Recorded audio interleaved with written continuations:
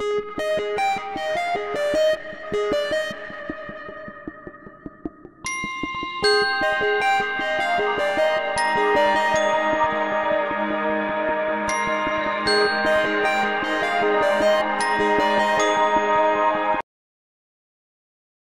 everyone, this is Dr. Vishal Trivedi from Department of Biosciences and Bioengineering, IIT Guwahati.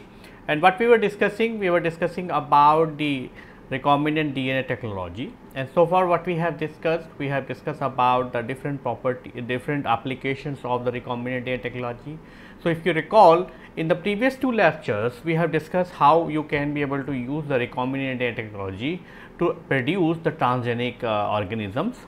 So in the lecture number 1, we have discussed about the transgenic plants and how the transgenic plants are having the different types of utilities in terms of increasing the productivity and as well as in terms of reducing the losses. Apart from that, in the previous lecture, we have also discussed about the transgenic animals. So we have discussed about the different types of transgenic animals. We have discussed about how they can be useful for drug screening, how they can be useful for understanding the disease mechanisms, and how they can be useful in terms of producing a particular proteins, so that those proteins can be used for different types of applications in the medical industry and so on. Apart from that, we have also discussed about the concerns over utilizing the transgenic animals. So we have discussed about what are the advantage of using the transgenic organisms versus what are the drawbacks. So with this brief discussion about the transgenic animals, we are going to move on to the next topic, and the next topic is the antisense technology. And apart from that, we are also going to discuss about the more applications of the genetic engineering and the recombinant DNA technology. So what is antisense technology? Antisense technology, as you can see, is a technique which is widely used to silence the expression of the certain genes with the help of the short oligonucleotide that bind to their specific site. So antisense technology is being used to reduce the expression of a particular gene.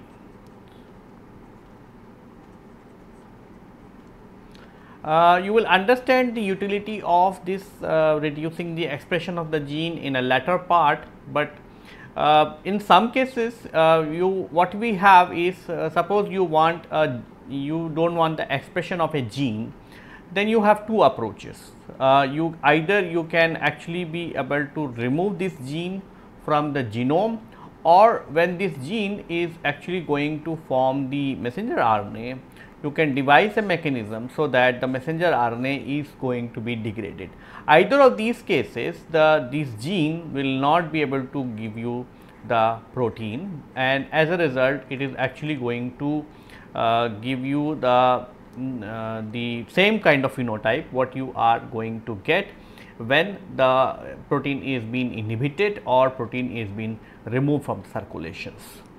So there are two ways in which the antisense technology works. In approach number 1, you can be able to use the antisense oligonucleotides.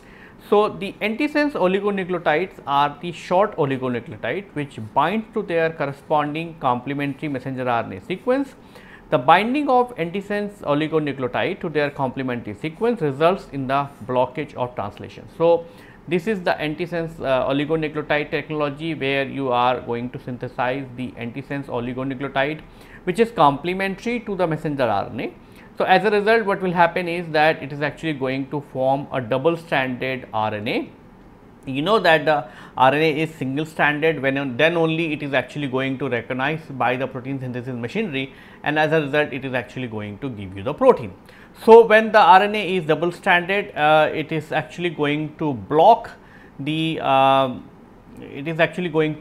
ribosome to bind, right. So there will be a steric hindrance to the ribosome, and that's how the ribosome will not be able to bind and proceed beyond this point, and that's how it is actually going to reduce or actually abolishes the protein production.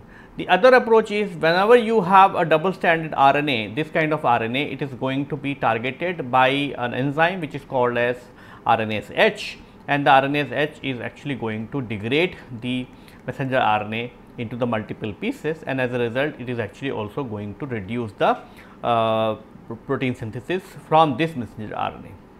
The second approach is called as RNA interference. So, in another mechanism, these oligonucleotides mediate the degradation of the complementary RNA via the RNAs which mediated degradation. The degradation of messenger RNA by the antisense oligonucleotide or other complementary RNA system is often known as the RNA interference or the RNI. Another type of silencing technique is called as siRNAs, commonly used for targeting the RNAi pathway. There is a very simple difference between the siRNA and the antisense oligonucleotide technology, which comes into play when silencing a certain gene expressions. In siRNA, there is a complex system of protein which is called as RSIC, which incorporate the siRNA, scans the target messenger RNA and ultimately degrade the target using the nuclease activity.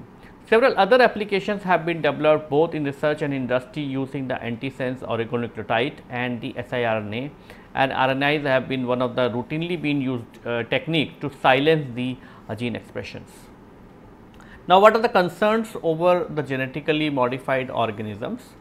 So, there will be a corporate control over the GMOs, which might result in skewed socio-economic scenarios. So, this is all about the antisense technology. What we have discussed, we have discussed about the antisense oligonucleotide technology, and we have also discussed about the antisense RNA interference. The mechanisms are almost the same, but the machinery is different, right. So, in the case of this RNAi technique, you are actually going to use the RSIC mediated different proteins like the dicers and RSIC and all that, but ultimately it is actually going to degrade the messenger RNAs. Similarly, in the antisense oligonucleotide, once you have the double stranded RNA, then it is actually going to be a target by the RNase H, and RNase H is actually going to degrade the RNA into the small pieces. Now, let us move on to the next topic, and the next topic is the gene therapy.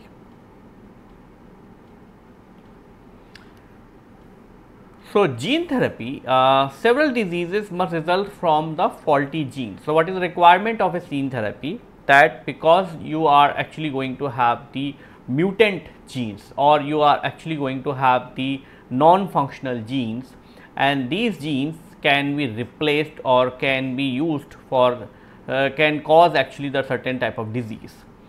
So, several disease results from the faulty genes. These disease can be categorized into the two types, monogenic and the polygenic. Gene therapy is a medical field focused on the treating or preventing the disease by the modifying the gene within a person's cell, right. It involves altering the genetic material with a patient's cell to treat or prevent the disease. This can be done by either replacing, inactivating or introducing the new gene into the cell. The primary goal is to correct or compensate for the abnormal genes or to make a beneficial proteins. The obvious candidate disease for gene therapy includes an immune disorders such as the several common immunodeficiency or SCID, and the inheritable genetic disorders such as cystic fibrosis, hemophilia and the muscular dystrophy. Now, what is the requirement, what is the need of the gene therapy? The need of the gene therapy is that if you have the dysfunctional gene, you have the two options. Either you actually going to supply the proteins by an exogenous source, and that could be very challenging, and that actually going to have a lot of problems because it is actually going to cause the allergic reactions and all those kind of things. The other approach is that you can actually be able to just mutate the genome or mutate the particular cell in such a way that it is actually going to replace the faulty genes. It can actually inactivate the faulty genes, or you can actually be able to introduce the new copy of the gene into the same place, so that the faulty gene is going to be removed and the new gene is actually going to be inserted into the genome. Now, there are multiple approaches one can use for gene therapy. So, there are three main approaches for the gene therapy. You have the gene augmentations, therapy. So, gene augmentation therapy, this is a general major strategy in gene therapy. These strategies aim to replace or add the gene that cause the disease. The faulty gene is replaced with a functional gene copy. The example is the SCID or the severe combined immunodeficiency, often caused by the ADA gene mutations. So, gene replacement therapy can introduce a functional ADA gene to restore the immune functions. And the first gene therapy was performed in 1990 in a 4-year girl suffering from SCID. A functional copy of the ADA gene was inserted into the viral vector, which was then introduced into the lymphocytes collected from the patient, and these lymphocytes were then reintroduced into the patient bloodstream. The immune system functioning of the patient improves, but the cure was not permanent. So, this is the gene augmentation therapy, and then you have the gene inhibition therapy. So, in the gene augmentation therapy, what you are going to do is you are going to see you have a faulty gene, right. So, what you are going to do is you are going to have the two options. One, you can actually be able to put the functional gene. So, you can actually be able to get the functional gene from the other source, and then you just put that into a vector, and then you can insert that functional gene into the particular cell type or target cell type. The second option is the gene inhibition therapy, where you actually have the faulty genes. So, you can and that faulty gene is producing the different types of non-desirable products. So, you can actually be able to do the insertion of a inhibitory gene, so that that particular function is going to be reduced. So, this is the simple examples of the removal of the ADA deficient T cells from the SCID patient. So, if you suppose you have a SCID patient, so what you can do is you can just remove the T cells from the patient, then you can culture these T cells into the bone marrow, in the laboratory with the help of the synthetic media. And then what you are going to do is you are going to infect these T cells with a retrovirus that contain the normal ADA genes.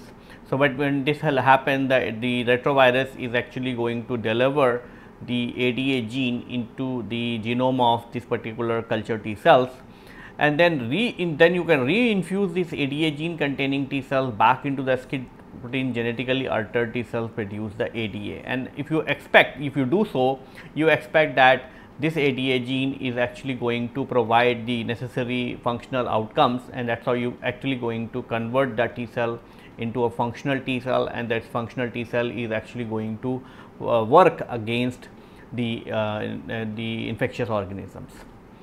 But many of the places, in fact, what we have just discussed, that when it was being done in a girl, it was not giving the permanent cure, because these T cells are being produced from the bone marrow, right. So, when the T cells are being produced from the bone marrow, and these T cells are short lived, right. So, they will functional, and as long as these T cells are functional, right, these T cells are having the life. The T cells are going to die, and then these T cells are actually going to be eliminated. So, you are producing the functional T cells, but those T cells are not permanent. So, that is why it is important that you should do all the modification into bone marrow, so that the T cells are going to be produced from the bone marrow, then they will go into the thymus for the training, and from the thymus they will enter into the circulations. Then the second approach is called as gene inhibition therapy. So, gene inhibition therapy blocks the expression or function of a gene causing the disease. This approach is beneficial for condition where reducing the activity of a specific gene can have the therapeutic benefits. The gene inhibition approach of the gene therapy is applicable in the case of infectious disease, cancer and mutated gene whose products cause disease. For example, the sickle cell anemia, Tay-Sachs disease, phenylketonuria and blood color blindness. So, these are some of the diseases where the gene product is actually not useful, or it is harmful actually. So, in those cases what you can do is you can just put the gene inhibition, which means you can actually be able to do so that the gene which is causing this problem can be inhibited. So, in a gene inhibition approach, a gene is introduced into a whole cell where product either block the expression of the faulty gene or disarm the productivity or products of the faulty genes. Then gene repair or the gene editing. This kind of gene therapy involves the editing of the faulty gene at a genomic level of the diseased individual. Several strategies like the TALENs, zinc finger nucleases, and more recently the CRISPR-Cas9 system has been precisely used to edit the genomic DNA.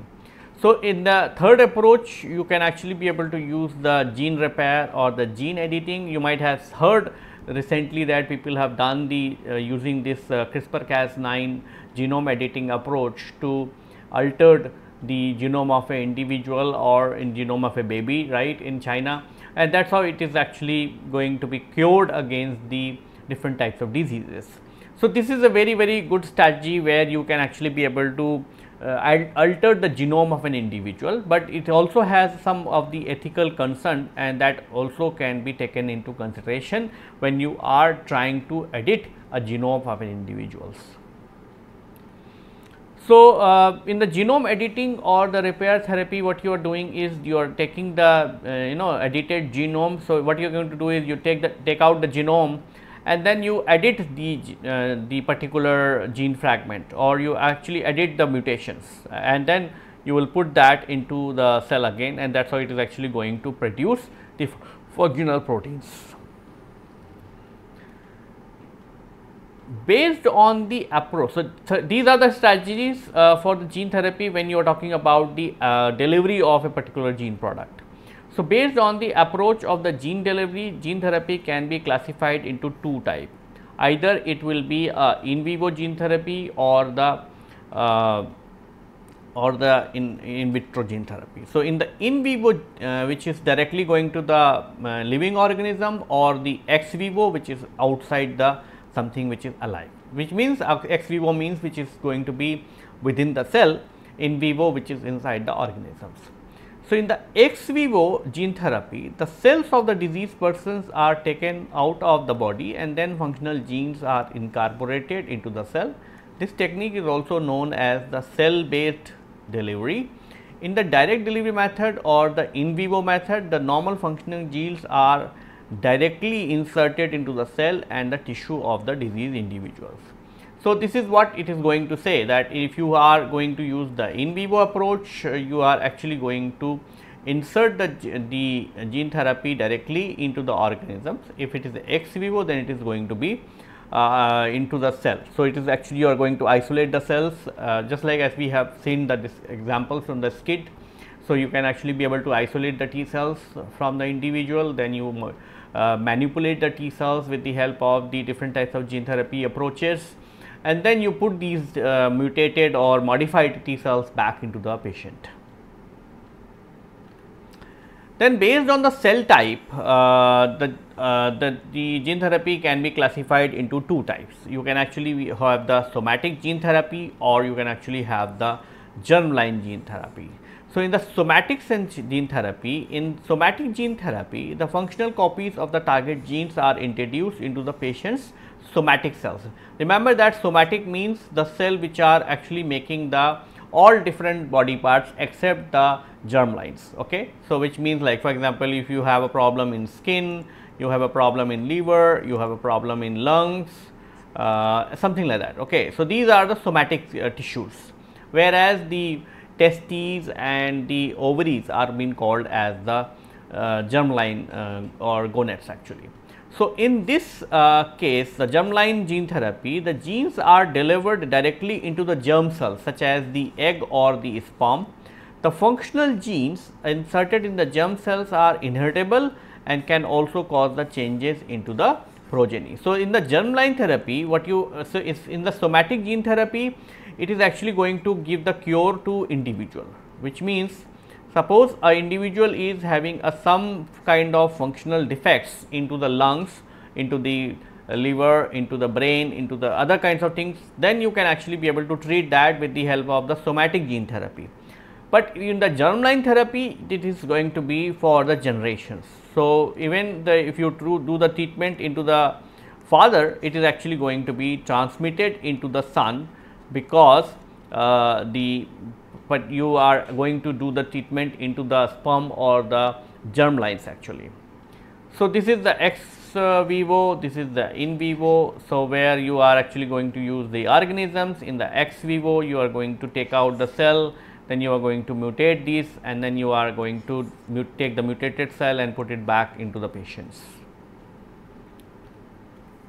There are examples of the gene therapy where the people have done the gene therapy treatments and they could got the phenomenal successful, right. So, first example is the cystic fibrosis. So, cystic fibrosis is a autosomal recessive inheritable disease caused by a defective membrane protein as cystic fibrosis transmembrane conductance regulator or CFTR protein. The defective protein is produced due to a mutation in the CFTR gene. Deletion of a single amino acid in the protein result in the incorrect protein biosynthesis and folding. Due to the defective protein, the movement of the salt and water is hampered into the body cell, causing the thick sticky mucus build up into the respiratory tract, thereby causing the severe injuries to both the respiratory tract and the gastrointestinal tract. So, what is the treatment available for the cystic fibrosis? You can actually be able to put the CFTR modulators. So, drug like the efacaftor or lumanafcaftor and the tezacaftor helps to improve the function of the defective CFTR proteins. Then you can be able to put the antibiotics. Antibiotic is used to treat and prevent the lung infections. Then you can actually be able to put the mucus thinners. So, medications like the Dornasa alpha or help this mucus in the lungs. Then you can also put the bronchodilators to help the airways, and then you can also put the inflammatory ducts, and that will reduce the inflammation into the airways. So, exactly what happens into the cystic fibrosis is that there will be a mutation into the CFTR gene, and because of that it is actually going to develop a very thick layer of mucus into the air passage, which means it is into the trachea. And because of this, it is actually going to be difficult for the patient to breathe actually, and this is going to be very thick. So, it is actually going to lower down the air passage, okay, and that is how the person is actually going to develop the hypoxia and other kinds of problems.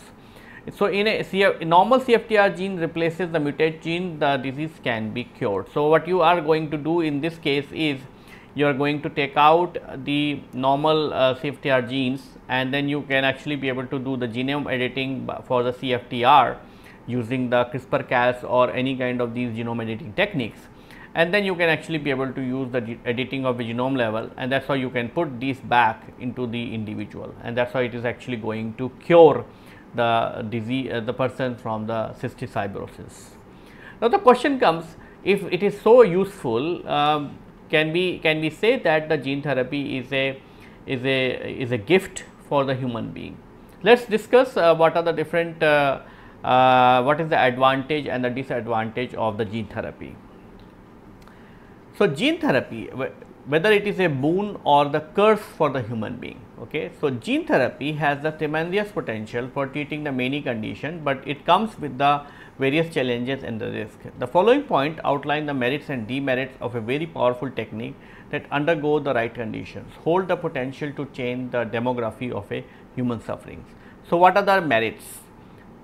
Gene therapy has the potential to treat the devastating inherited disease for which the conventional strategies provide very little hope. So, this is a very important, and because of which the people have started using the gene therapy. So, where you can actually be able to use the inhibitors, where you can be able to use the enhancers, you can be able to avoid the gene therapy, but in some cases when you have the mutations, there is no cure for the mutations. Then the human genomics have provided us with the genetic basis of most cancers and idea how to cure them. Gene therapy is the most common promising tool that can help us to manipulate the cells at the genomic level. And the third is, the most important advantage of the gene therapy is that the targeting of the therapy. It is considered a modern type of precision medicine, as it can be tailored to every patient's specific needs. This allows for the highly precise intervention that can correct or mitigate the effect of specific genetic mutations. Now, what are the disadvantages of the gene therapy? There were several demerits of this upcoming strategy, which is still in the process of being foolproof. there are increased problem of insertional mutagenesis, which is the inability to control the site of integration of the gene of interest at a genomic level.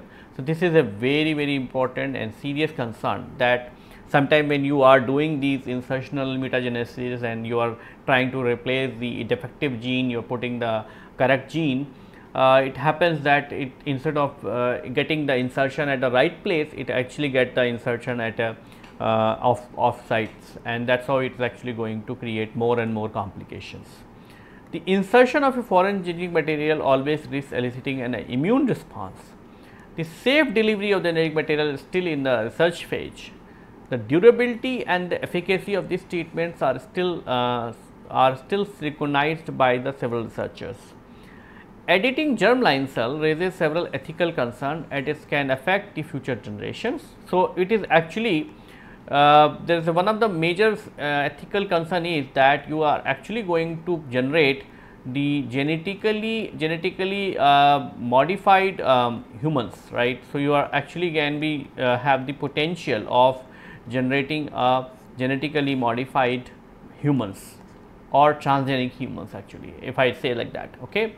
And that is a very problematic, because once you are actually going to start approving these kind of protocols where a person can be modified its genome with the help of these kind of approaches or with these kind of protocols, it may not be controlled over only at the level of treating the disease. It could be even beyond that, right. And that could actually have a very significant side effects on the future generations. Finally, the high cost of the therapeutic strategy has made it difficult for the accessibility to the commoners. So, that is a very important, that the therapy itself is a very costly. So, this is all about the recombinant DNA technology. We have discussed about the antisense technology, we have also discussed about the gene therapy.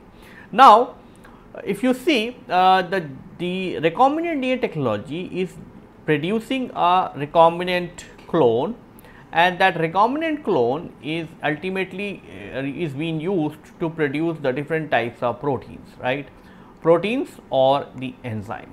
And these proteins and the enzyme production is also be very useful in giving you the different types of treatment regimes, and it can also be very useful for the industrial outcomes. One of the such industry is the food industry, where you can be able to use the different types of enzymes. So, these recombinant products can be used for the food industry. Let us see how you can be able to use the different types of enzyme into the food industry.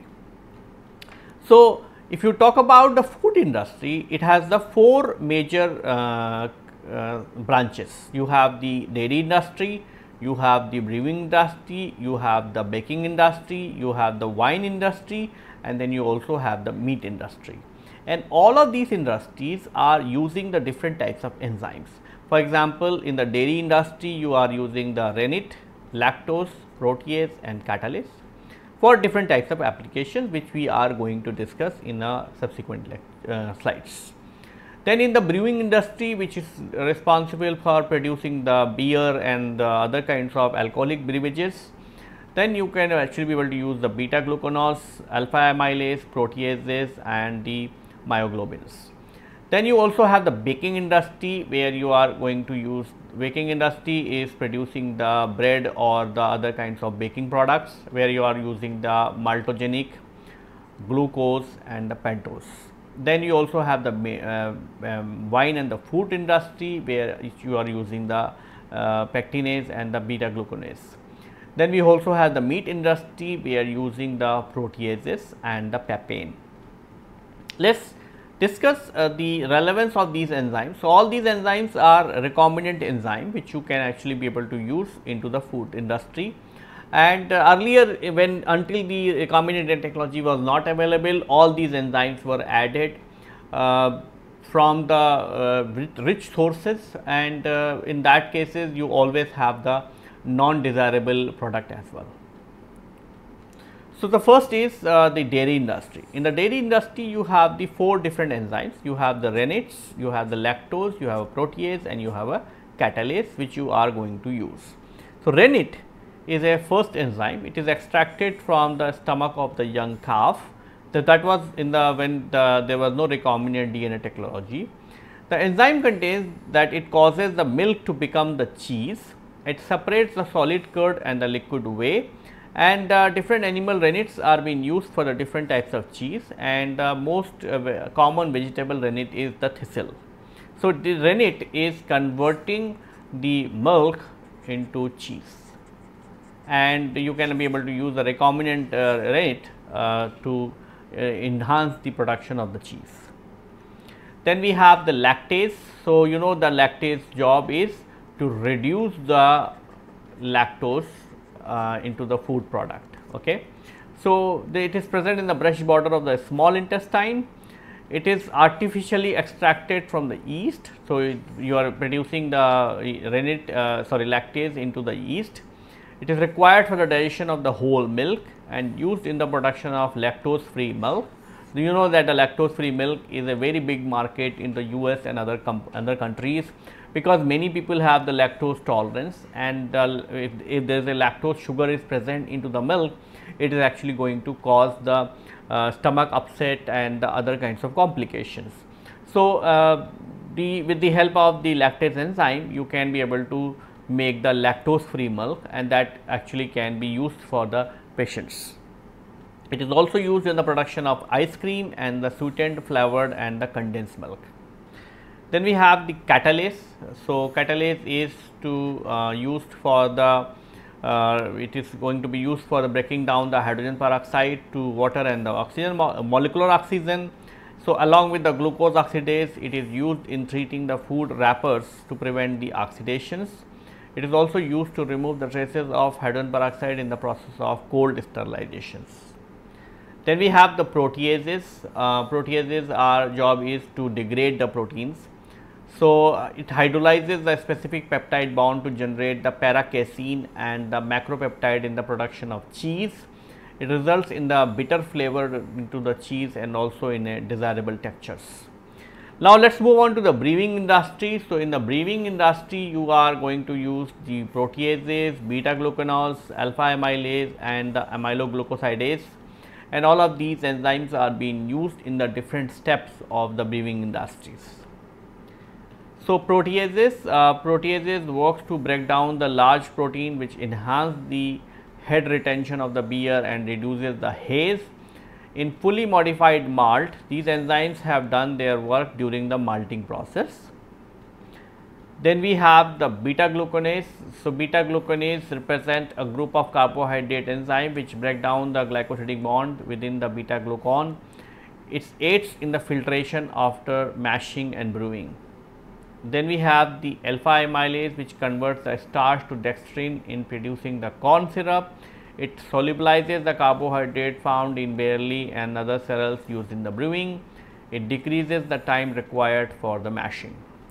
Then we have the baking industry. In the baking industry, you have the maltogenic amylase, glucose oxidase and the pentonases. Maltogenic amylase, it is a flour supplements. It has the anti-stalling effects. It modifies the starch while most of the starch starts to gelatinize. It results into the starch granules become more flexible during the storage. Then we have the glucose oxidase. So, it oxidizes the glucose and produces the gluconic acid and the hydrogen peroxide. Hydrogen peroxide is a strong oxidizing agent that strengthens the disulfide and the non-disulfide cross linkage in the gluteins. Good working conditions help the proper functioning of the baking systems. Then we have the pentonases. So, exact mechanism is not yet discovered, but improves the dough mechanability, yielding a more flexible, easier to handle dough. The dough is very stable and give better oven spring during the baking. Then we have the wine and the food industry, where you are going to use the recombinant pectinases and the recombinant beta glucanases. So, pectinases, it prevents the pectin from the forming haze and hence to get the clear solutions. Additionally, used for the extraction of the color and the juice from the fresh fruit. It breaks down the pectin and release the methanol, and high amount is very hazardous. Then we have the beta gluconase, so it accelerates the all biological mechanisms linked to the maturation on leaves, reduces the maturation durations, and it improves the clarification and filtration and improve the action of the finning reagents. And then we talk about the meat industry. In the meat industry, you are using mostly the two enzymes, which is the protease, the other is the papain. Papain is also a protease actually, which you are going to use. So, mostly the protease are being used for the meat tenderizations. So, proteases cleave the bond that holds the amino acid together as an enzyme breaks apart, which disrupt or loosen the muscle fiber and tenderize it. So, when you are going to treat the meat with the proteases, it is actually going to make the meat soft, so that it is easy for digestion. Then we also using the papain. So, papain is a protease which is found in papaya. 95% of meat tenderizers available in grocery shops are made from papain. It is extracted from the latex in papaya fruits. These enzymes are purified and sold in powder or the liquid forms. So, this is all about the applications of the recombinant technology what we have discussed. So, what we have discussed about the gene therapy, we have discussed about the antisense technology, we have discussed about the gene therapy, we have discussed about the ex vivo and in vivo gene therapy, we have discussed about the CFTR treatment using the gene therapy, and then we also discuss about the advantage and the disadvantage of the gene therapy. So, with this brief discussion about the antisense technology and as well as the gene therapy, I would like to conclude my lecture here. In our subsequent lecture, we are going to discuss some more aspects related to the application of recombinant DNA technology. Thank you.